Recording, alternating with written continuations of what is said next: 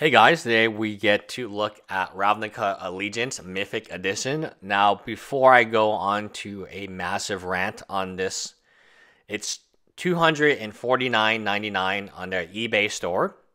Their actual Hasbro store could not take the traffic, and it absolutely failed. So whoever their web developer is should be absolutely embarrassed and ashamed of themselves that their e-commerce store, that they have to pay eBay a fee for something like this when they could have just fixed some easy code and made all the money. Now, this is a unabashed cash grab. I don't know how I feel about this type of news. It makes me doubt that we won't see a master set. Previously, Wizards of the Coast said we're not going to see a master set for some time. But honestly, I thought we were not going to see masterpieces for some time. It looks like every single set will now have one of these. And you buy them directly from Wizards of the Coast, not from a Magic Fest. So Magic Fest was a channel fileable event where you could buy 2 copies of it per person, but you had to be in that city at that GP to do so. Here, you can order on eBay, and it makes it a lot easier for international shipping. So if you're international, you can order it, pay some shipping, and now you can get it when your previous options were just to go to a Magic Fest or hopefully have a friend send you one from a Magic Fest. So let's talk about what this means for the game. It's fascinating what is going on. So here we have Khan, Scion of Urza. We have Tamiyo. $249.99 contains 24 packs, 8 of which will come with 1 Planeswalker inside, plus the normal rare or mythic rare card. So you're guaranteed these 8 cards. So there's no randomness. You will get each of the 8.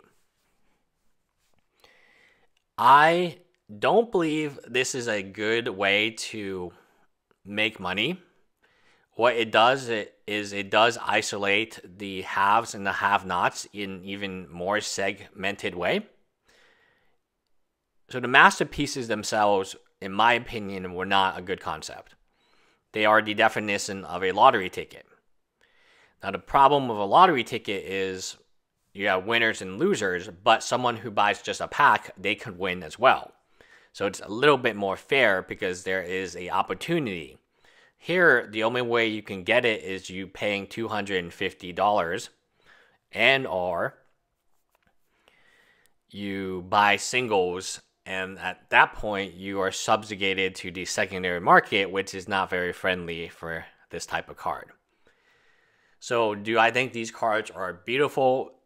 I do. I truly think that the Tamiyo is gorgeous looking, but I'm not going to support this. I cannot. So it reminds me of a mobile game. I play a lot of mobile games, and when a mobile game is ready to fail, the first sign that you know is the developers are making cash grabs left and right, and they're very lazy cash grabs. This strikes me as incredibly lazy and a ultimate cash grab.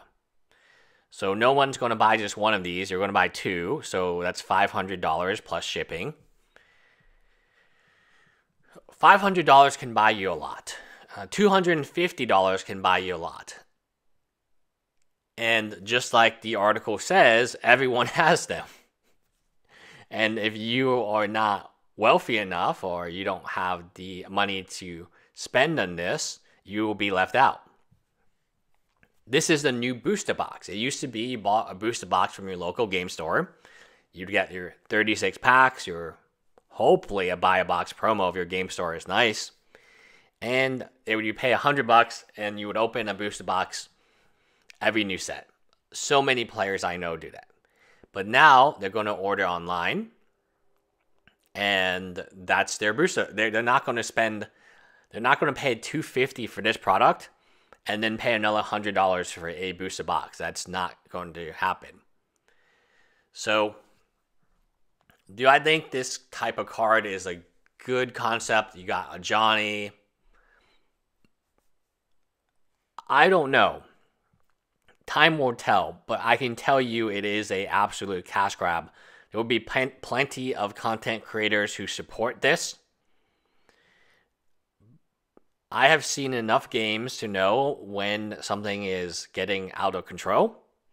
And the price point that the argument that new players don't need this, casual players don't need this, no one needs this, this is just something nice. But when you have a lot of nice things and you are saying that, hey, you can't afford these nice things, they're not for you. At least for the lottery expeditions and the masterpieces that way, you could get really lucky, like Charlie in the Chocolate Factory, buy that one chocolate bar and have a golden ticket. There's no luck here. There's only money. And that is significantly different. Now, I don't like the lottery system, and I would prefer a system like this where you know that the expected value. I don't know why you need to put all 8. I don't think that's necessary. I think you can sell 24 packs of one of them for whatever 24 packs cost or slightly above that, and then have it be random.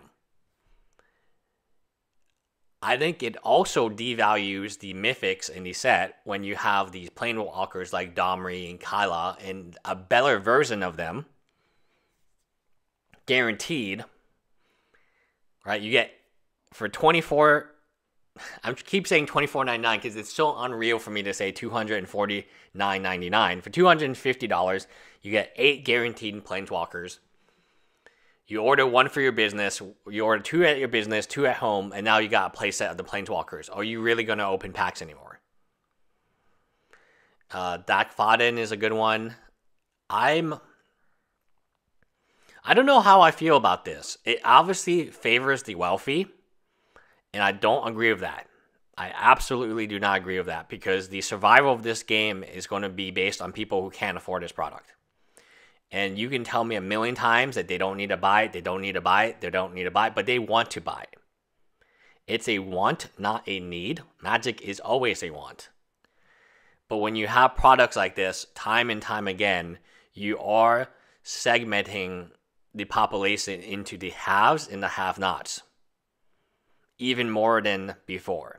And I think that's very dangerous to do in your card game.